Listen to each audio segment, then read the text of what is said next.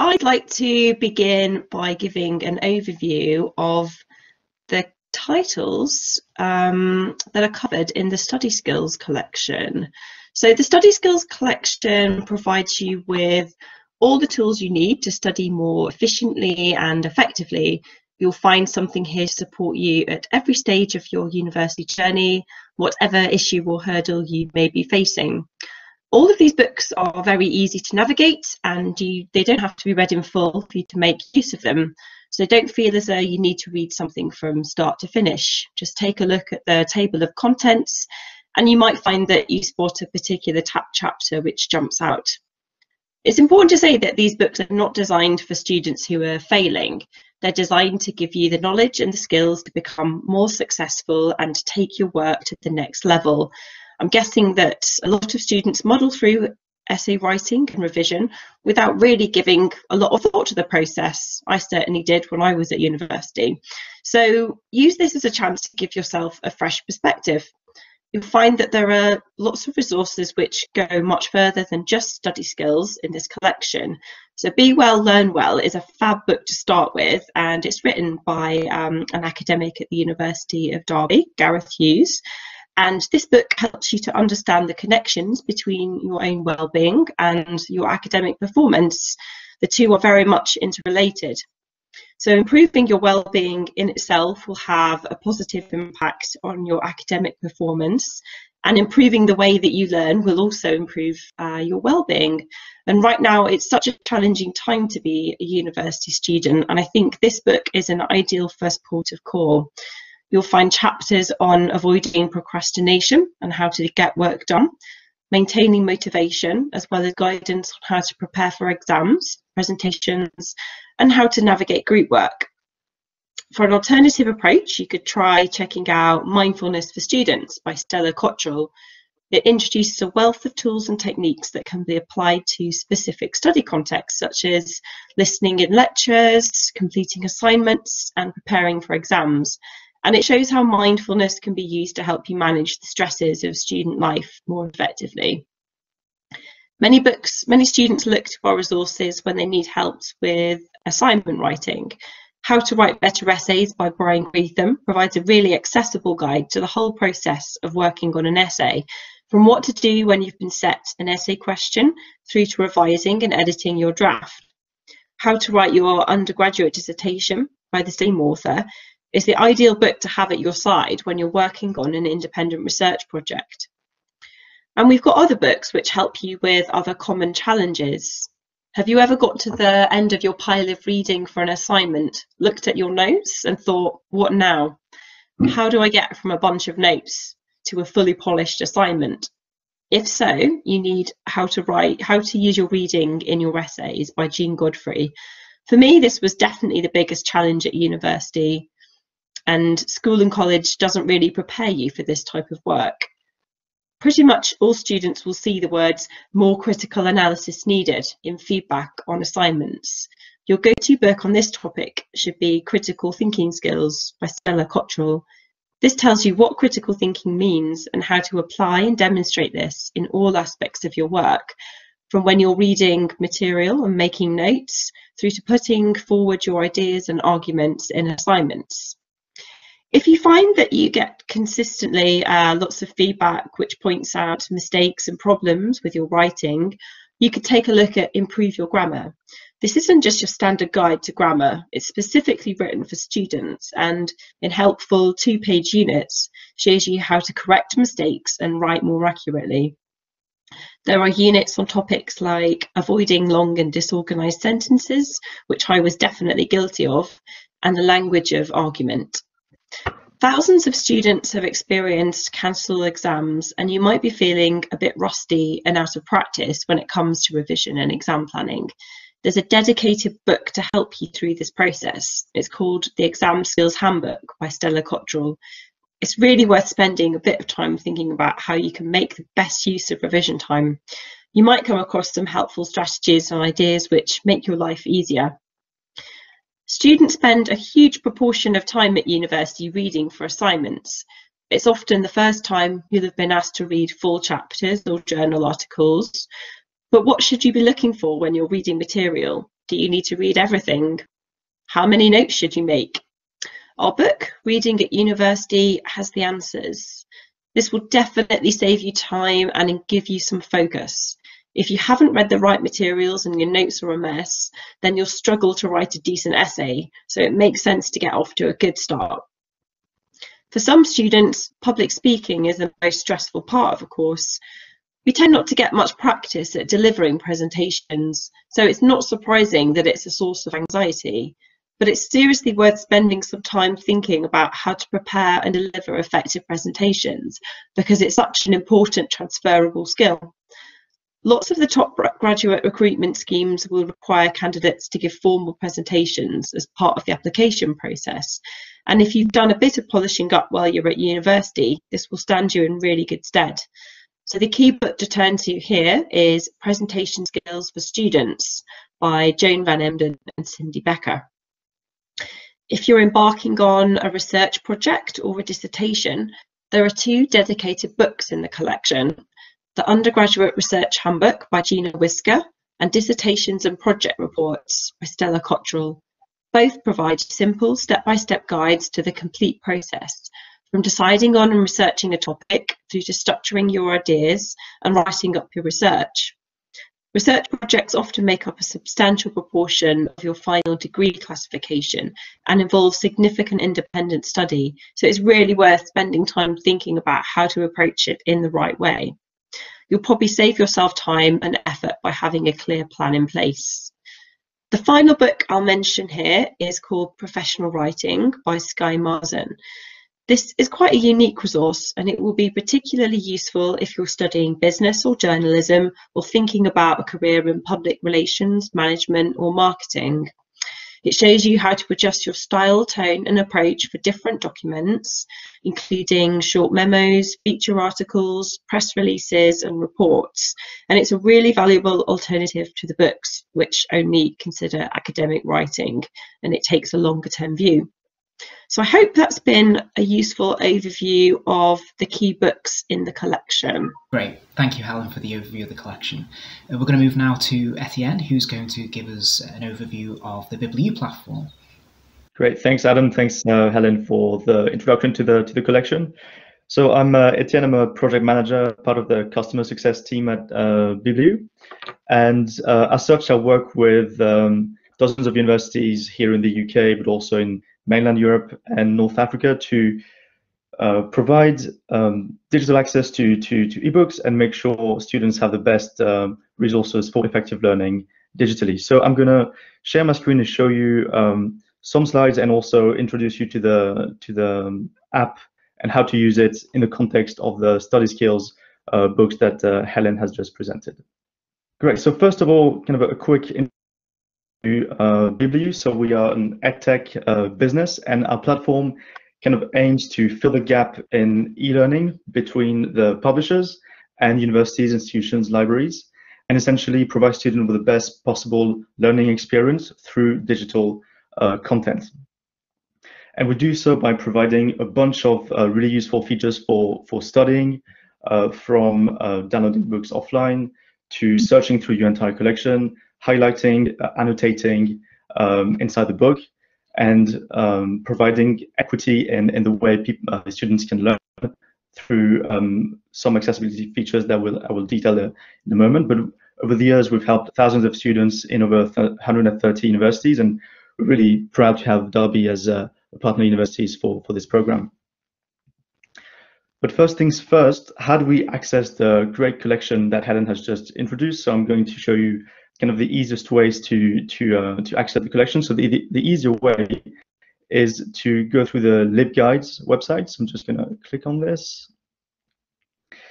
And this will give you first a kind of introduction about BibliU, some tips about online learning. And then at the bottom of the screen, you will get a link to all the books that are in the collection and that have been referenced by Helen. So if you just click on it, you should have direct access to it, or you'll be prompted to log in directly with your Derby University credentials. Great. So that's kind of the first way you can access these books. The second way is to do so through the Derby library login. So you'd go to the website, you can see the hyperlink here, and you just search for the title of the book, and then you'd be able to access it by clicking on the green button here. Fairly easy as well, but I think the LibGuides is probably your best bet to find the collection in a few steps. And finally, you can also access BibliU directly through our app, so in the browser, or if you have downloaded it. Again, it's very, very simple. You go to bibliu.com, and then you select University of Derby, and then you will go through the usual authentication system that you go through at Derby. Great, so now I'm going to hop directly into the platform to show you how it works and how to make the best out of the great books from the study skills collection and how to study more effectively. So this is what you see the moment you get into the BibliU platform. So what we see at the top here is what we call a bookshelf. So these are all the books you have liked. So if you just click on the heart button here, it will just appear directly into your favorite books. Then at the bottom here, you see all the books you have available to you from your institution, so you can search more widely. And then finally, something that's quite important here is if you scan the QR code, you'll be redirected to a link to download our app, a standalone app. And the experience in the standalone app, in the BibliU app, is pretty much the same as you can see in the browser. The only difference is that you can, on top of having this like button here, you also have a download button. And what that means is that you'll be able to download the book so that you can read it offline. So if you're ever on a plane again, or if you're somewhere where there's no internet, that's really, really handy. Something else I want to mention here is that it doesn't matter if you log in on your laptop, the app, through your mobile phone, your tablet, everything is synced together. So all the annotations you'll make, and I'll show you how to do that in a moment, all the comments you make, all the books you have, that will be synced across all the devices, so there's no need to worry here. Great, so now let me hop into one of the books from the Study Skills collection, so how to write better, and I'll show you kind of how to, in practice, how to use the reader for effective. And I'll show you a bunch of features that shows in the way how BibliU accommodates a variety of study styles, so that we can really, be helpful for every student. Great. So the first thing to notice is that I've been redirected directly to the last place where I consulted the book. So that's very handy. Again, that's synced across all devices. And if you want to refer to the chapters that Helen was just mentioning, you can just hop here and you'll see all the table of contents for the chapters and sub-chapters and so on. And if you click on any of the chapters, you'll be directed directly to it. Great, so now one of the most useful features that we have is the highlight function. Very simple, you just highlight a bit of the text. There you go, you can color code it in any kind of way, and then you can associate notes, so note taking as practice, for example. And the way it works, and the reason why it's really useful, is that it then works as a sort of bookmark inside of your book, and it's a bookmark that you can actually search. So if you hop to the annotation tab here, you will see all the annotations are made in this book, and everything that I wrote on top of it. So that's really handy to kind of keep tabs of what is really useful to you inside of the book when you don't need to read the entire collection, as Helen mentioned, but really pinpoint exactly what you need. And then you can search from within the annotations by color code. For example, I know that when I was a student, I used to color code in a specific way, depending on what was interesting or important. So you can filter by this. Or you can also filter by either what is in the notes you took or in the text you've highlighted. Other bits of elements here, you can share this passage, for example, here directly with, let's say if you want to share this with another student from your course and say, oh, this is interesting, you can just generate the link and share. Will take you directly to this page. You can also copy. You can copy here. And another thing you can do is print parts of the book. So you can either copy both is parts of the book, not the entirety of the books. For digital rights management issues, you have a certain allowance of the book you can copy or print, but it's also really useful to again, pinpoint the parts of the book that are really relevant to you. And if you want to print or save as a PDF, you can also do so. Great.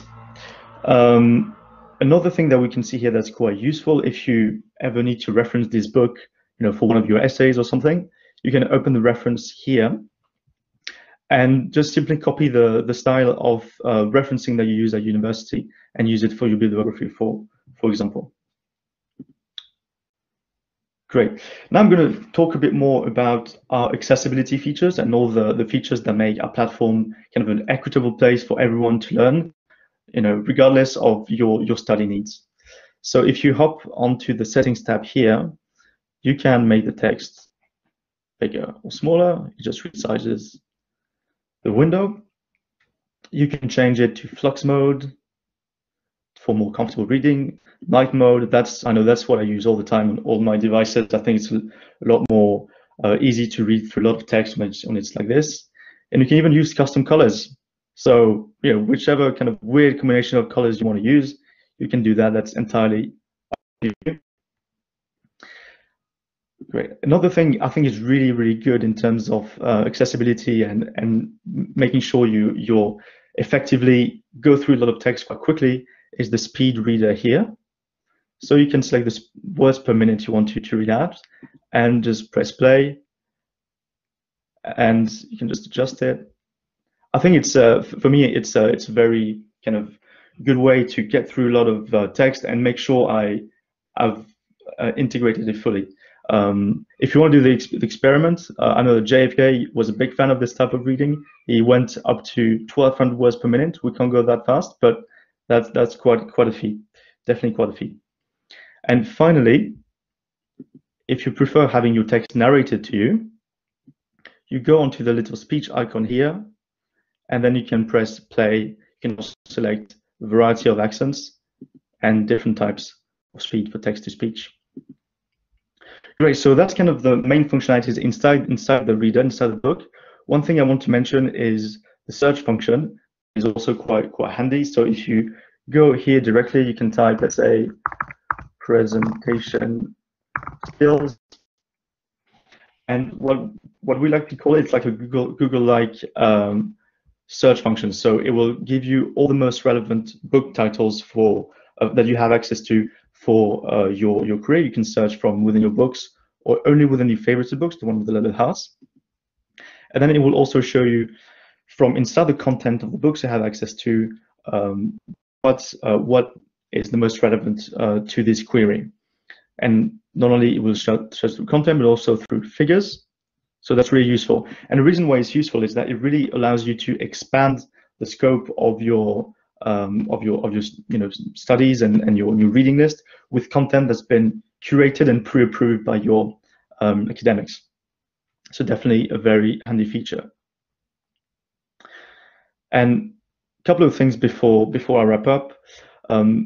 If you want to consult kind of our roadmap, see what's coming up, what we are gathering feedback on, what's in development, and what's been released, just hop onto the little rocket icon that I've clicked on. You can also submit ideas. We're always really keen to hear directly from students what they want to see in the reader, in our platform, to make it even better for studying. And finally, if you're stuck at any point in time, just click on the help button here. You can search through help articles or contact our support team directly if you have any question at all. And so that's it for me. That's the BibliU platform. So thanks everyone, and yeah, look forward to having you use our platform for the study skills collection. Brilliant. Thanks, Etienne. That was a great overview of the platform there. I was particularly struck by how impressive the accessibility features are on the platform, particularly things like text-to-speech, and of course being able to change the colour of the background is very important as well. So I think that they're really great features. I think the other thing that struck me is just how portable the collection is, in the sense that you can access this content anywhere on any device. So you can access it on your phone, you can access it on your laptop or your tablet. There's no limitation on how many times you access this content. And as many people can access it all at once because we have institution-wide access. So I think having that portability, and I think being able to have that level of access is really important, especially in the world that we live in right now, where remote access to resources is more important than ever before. And I think it's great that a collection like this with this functionality can really support students being able to get hold of their resources and their reading whenever they need it. Would it be possible for you to give us a quick overview of how you go about downloading a book? So, if you don't want to read online, but you want to download the book and then do some offline reading later on? Yeah, absolutely. So to do that, you'd need to download the BibliU app. So you can either go do this by scanning the QR code that is on the readers at the bottom of the page, or you go to use your app store and you can download the BibliU app. And then you'll have essentially all the books you have access to in your collection. And you can simply click on the download button so that you can read it offline for whenever you want, with no limitation. That's great. Thank you, Etienne. The next question would be for Helen. Obviously, we have 14 titles in this collection. I was just curious what you would say would be the sort of the standout features or the standout qualities of this collection that you would like to tell us about.